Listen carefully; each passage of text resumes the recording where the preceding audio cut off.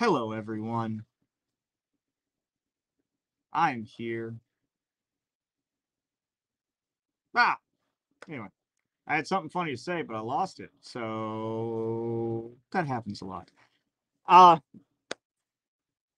as always, welcome back to Geek Out here in Old Town Burleson. I am your favorite masked scarlet masked oath keeper for the Order of St. George from yeah, yeah.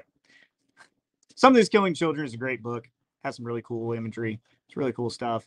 And a few weeks ago, we got the black masks, and now we have the scarlet masks. So slowly, we'll just get all the Something is Killing the Children masks, and you can just choose which faction you want to wear a mask for. Um, but yeah, so I'm back here with without Chandler uh, for Tuesday Night Treasures with all your Marvel and independent books, and your got a novel on deck, got some collectibles and some cool stuff to go through. Not a super big day. I mean, there is a pretty decent chunk of comics today, uh, but as big as last week was on collectibles, it's big on comics this week, light on collectibles. So, um, with that, we'll get right into it. Anyway, all right, enough of the silly mask. But if you want a crimson mask from Something's Killing the Children, we have them in stock. Uh, all you gotta do is come in and ask for one, or grab it off the shelf. But super cool. Something's Killing Children's awesome. Too bad that they did do some net gaiters and masks whenever we were all having to run around wearing masks, and that was cool. But these would have been pretty cool to have back whenever we all had to wear masks all the time. But it's still appropriate to wear masks in public. If you still want to wear a mask, you can absolutely wear a mask. So if you need a super cool mask and you still like wearing masks, you can get a Something is Killing the Children bandana, and that one's mine. They're actually packaged a little bit nicer. It's a nice Ziploc, a nice little fold. But yeah, if you want a scarlet mask, we got scarlet masks now. And I think I might have one or two black masks left too. So either way, plus Halloween time, Something's Killing Children, super easy cosplay. Uh, if you want to be one of the fancies, you wear a suit and wear one of those masks, and you're one of the fancies. If you want to be one of the fighters, grab black masks and wear whatever the hell you want, because that's pretty much all you got to do.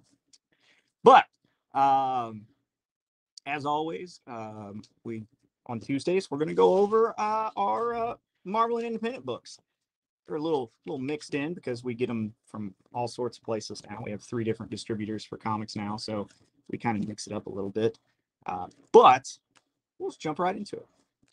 First, you've got a cool independent. I don't know what it's about. Pink Lemonade, but the art is kind of wild and wacky and looks kind of intriguing. Next, you got a variant for it. So, pretty cool stuff. All right. And if anybody is listening to me or watching, let me know. Last night we had some issues with our microphone. We had to be a little loud. I tried to play with some settings today, so hopefully it's better. If it is, let me know. If it's not, if I'm still really quiet, then we'll go back to the drawing board and figure something else out next time. Hard Eyes #2. Another cool vault independent. Born of Blood #1. All Out War for the Fate of Sparta. Looks pretty cool. Awesome warrior lady. Next, we got Ant-Man #3. This is the Beyond Amazing variant. Looks like it. Yeah, it's also a Peach Momoko cover. So very pretty, very nice artwork. And we've got the regular cover for Ant-Man #3. TMNT Armageddon Game #1. I thought we already started this. Guess we didn't. I guess I just saw so many ads for it. Next, we got Captain America Sentinel of Truth. And even with no Chandler, we've got the Miracle Man variant, because Chandler just ordered a crap ton of Miracle Man variants for everything that made one. But here's the regular cover, and Black Panther strikes. So Symbol of Truth with Mr. Sam Wilson cap. Next, #2 of Damage Control. We got a new Scott Snyder book, Dark Spaces Wildfire. Some firefighter goodness, some real life heroes. Next, we got very 80 centric Defenders Beyond I Am Phoenix. Some very David Bowie kind of vibes going on there. Gambit number 3. Gambit number 3, variant edition. Everyone's favorite ponies are jumping on the holiday season. This is kind of cool. So I won't say, okay, whatever. My Little Pony number 5, Tales from the Lighthouse. The thing that I was saying was kind of cool is on the book that the little pony is reading, it says Salem's Herd instead of Salem's Lot. That's kind of funny. Shang-Chi and the Legend of the Ten Rings, number 3. Oh, I'm sorry, it's just in the Ten Rings. Legend of the Ten Rings isn't that the full title of the movie? I'm just talking to myself at this point. Sonic the Hedgehog, number 53. Amazing Spider-Man, Beyond Amazing. So Amazing Spider-Man number 10, Beyond Amazing Story is going to be a major point, and there it is. A second printing of Edge of the Spider-Verse. So if you want your Spider-Rex and all your different Spider-Mans and Womans and Peoples, there you go. Miles Morales Spider-Man, number 42. Legacy 282. Here is your Voices variant. Comunidades. I'm sorry if I said that wrong. I'm bad with my Spanish pronunciations. I try. Miles Morales, number 42. Miracle Man variant. There you go, Chandler. Dr. Aphra, 24. Dr. Aphra, Choose Your Destiny moment, or variant, which is Lord Momin. I'm not familiar with this Sith Lord, but he looks pretty cool. Dr. Aphra variant. Actually, I think that's the A cover. That's the A cover. Han Solo and Chewbacca. Number 6. This is a really cool variant. I might have to get one. The Choose Your Destiny variant for Han Solo and Chewbacca is Mace Windu with his purple lightsaber because that's the best color. Second printing of Mandalorian number 2. Picture of Grogu on the cover. Good old-fashioned regular Star Wars number 26. The Path to Victory. Thor number 27. Spinning his hammer, riding his goats. Actually, that's a dragon. I'm sorry. Looks like he's standing on a dead dragon. Predator variant of 27 for Mr. Thor. Beating down a Predator with Mjolnir. Predator looks like he's got that nuke locked in because he knows he's going to lose. Thunderbolts number 2. Prepare to meet Egro the Unbreakable. Looks like a big celestial monster. That one might be a good one to pick up. Especially if it's a character introduction. Especially if the character ends up being popular.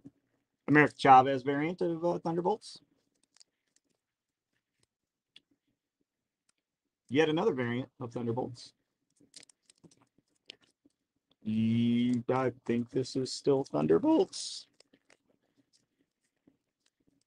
Yes. Yet another America Chavez variant of Thunderbolts. Transformers Shattered Glass 2, issue 2.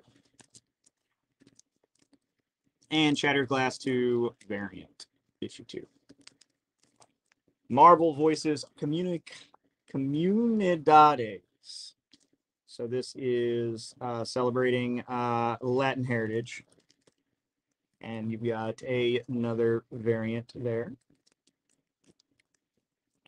AXE Avengers number 1. With Mr. Tony Stark on the cover. And a variant with him unmasked. X-Men number 15. X-Men number 15. Guess what kind of variant it is? It's Chandler variant. Miracle Man. And you're still rocking? Yeah. So Briar number 1 is a new Boom Studio property. That looks kind of cool. 8 Billion Genies number 5 of 8. Flawed is a new number 1 from Image Comics. Currently, this is probably our best-selling book, Grimm number 5. Very cool looking. With a foil variant. Very shiny. With a Virgin character variant. With a different Virgin character variant. With a different Virgin character variant. They do some pretty cool covers over it. And Grimm is definitely one of their coolest books and coolest art.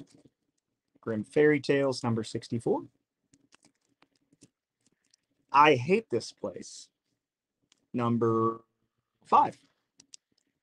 Also, you have the variant of Fuck This Place number 5. Same book, just a variant. Mighty Morphin Power Rangers number 100. The Ranger foil variant. Ranger helmet foil variant. Your Legacy variant with both the White Ranger and the Green Ranger on the cover. Your other variant. Your blank artist variant. Your 1 in 25 Virgin variants. Your 1 in 10 Death Ranger action figure variant. Mr. Old Dog by Declan Shalby. Red Act 1, number 1.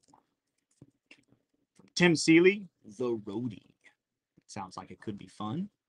Could be kind of cool. So like a demon in the background, some speakers. You got Les Paul or skulls in the back in the foreground. Hot girl wearing some big sunglasses. That looks like it'd be fun. Just check out that art. It's pretty cool. The inside looks like the outside. I'll dig it. Scorched, number 10.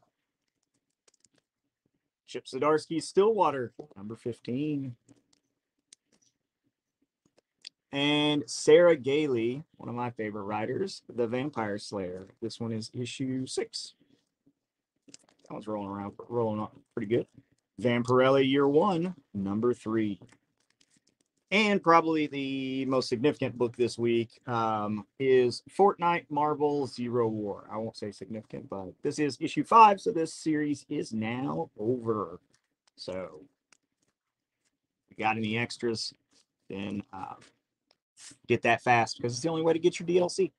That is all of the comics. So next, let's roll through the graphic novels real quick. So we've got a cool little, I guess this is a kid's book. Yeah. Grumpy Monkey. Who threw that? Which is funny because monkeys throw things. They throw poo.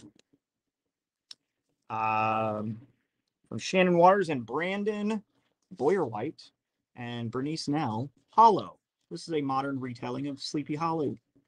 But it is Isabel, Izzy Crane, and her family have relocated to Sleepy Hollow.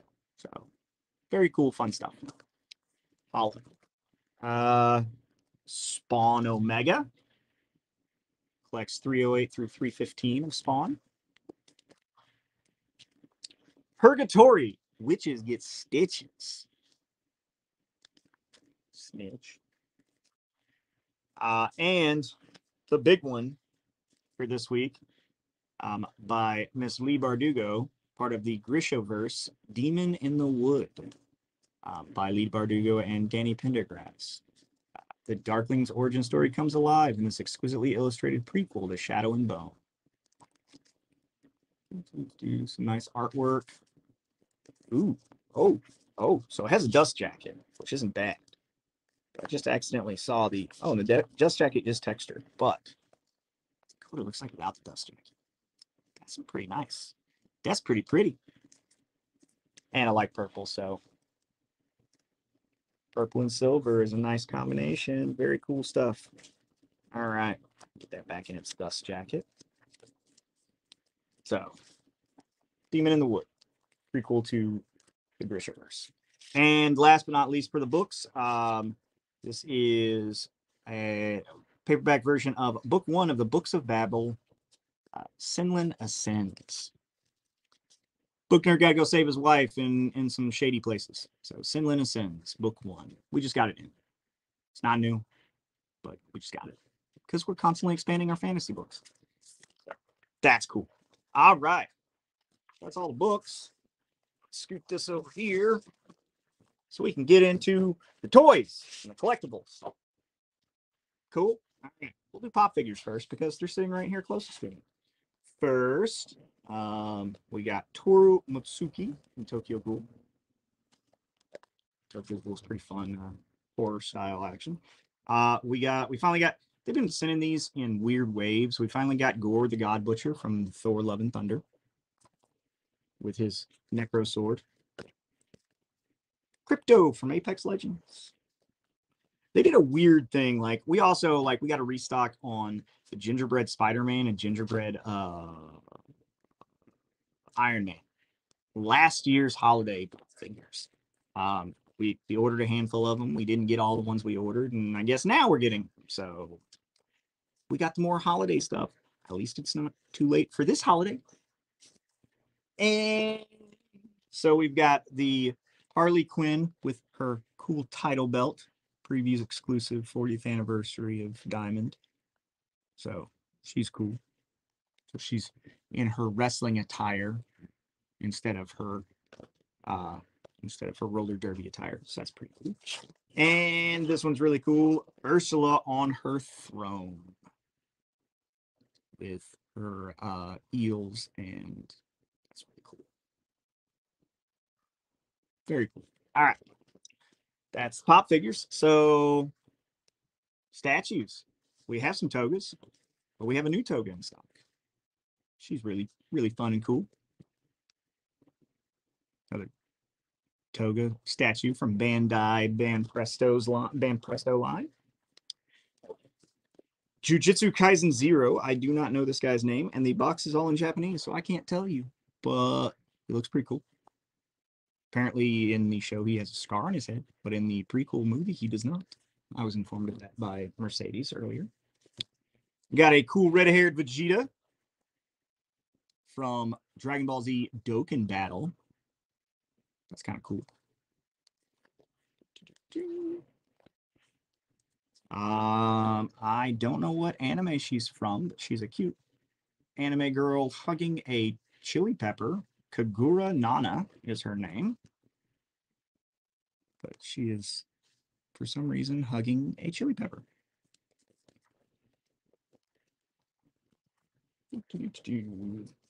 This one, wish I would have taken him out of the box, because out of the box he looks really cool. Tengen Uzi from Demon Slayer. This picture looks, it's a statue. His swords are like metallic paint, so they actually look really sharp and really cool. Some extra photos of it, so he's pretty cool. Right, next, if you like your model kits and you like the Kamen Rider, we got a model kit for Masked Rider Ryuki. So superposable, like all of these like model kits are. Very cool. Has his little stand, so you can build him, and it looks like you can even build his little dragon thing that's with him. Drag Redder. Oh yeah, you can display him like that. That's kind of cool. All right, so there's that. Next, our San Diego Comic-Con stuff is still kind of trickling in, and we have, so this statue is cool. It's been re-released several times with several different paint jobs, but it's the Dark Phoenix. It's Miss Jean Grey. We had a big long discussion about her yesterday. But her fire has the little Phoenix Force behind her. She is a super cool figure and a great paint job. So it's whenever they do these, the few times they've done them, like she's had a red suit. She's had this is the newest palette swap for this figure, but it's really cool, and it's like the color of 301. So straight up, very cool. And last but not least, it's actually two things that are last, but they're kind of a set. So BSTAXN makes some pretty cool action figures. They like to do a lot of vintage style stuff or vintage characters with modern things. They've done a whole Ninja Turtle line. Well, they did a new Ninja Turtle line, and these are very limited. But it is 2 4-packs, and they are, so you look at the front, and so you have the old classic artwork, the comic book artwork, that 40th anniversary, but you have two of your Ninja Turtles, which in this one you've got Donnie and Raph with their weapons, and then you've got Shredder, comic accurate Shredder, and a super or a deluxe Foot Ninja, uh, with a cool samurai hat and some really cool weapons, and yeah, just looks awesome. So they have an accessory of weapons, various different hands, so you can switch them out. And they are the comic book style, so everybody's got a red bandana, and they even have a piece of pizza with them, and some throwing stars. And the Ninja Turtles come with two different heads, so they have different facial expressions, handful of different hands, so you can change out their weapons, and looks like maybe even stands. I don't know, but a lot of cool accessories in there. So you've got that one, and even just the packaging is really cool.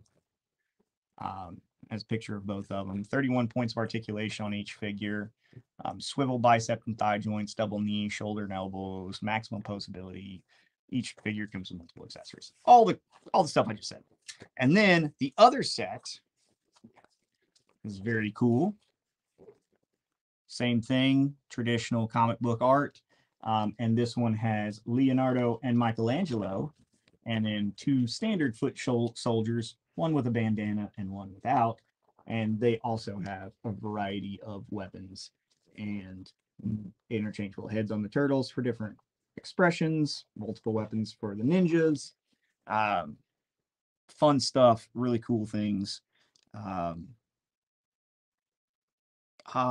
what looked like a stand was actually like the back of their belt, so they could the back of their belt so they can hold their weapons on their belts. So that's kind of cool.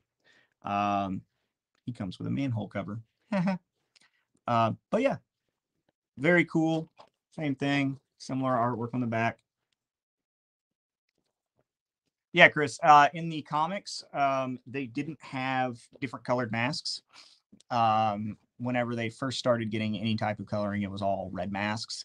That's why the original video game was actually is actually produced, and the all of the basically the original video game, the artwork they used was from issue 2 of the comics. So it just had they had red bandanas.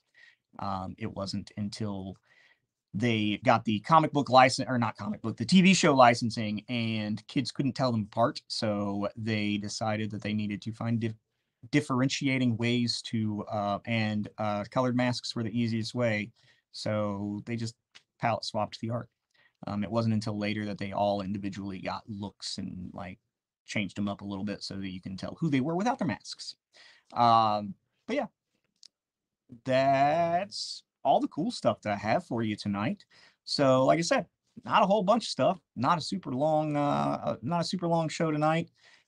I won't sit here and ramble to myself unless anyone wants to, unless one of the two people with, so which one of them is obviously Chris. I don't know who the other one is. But unless y'all want to ask me anything, I'll stop rambling and I will let y'all all have your evening back.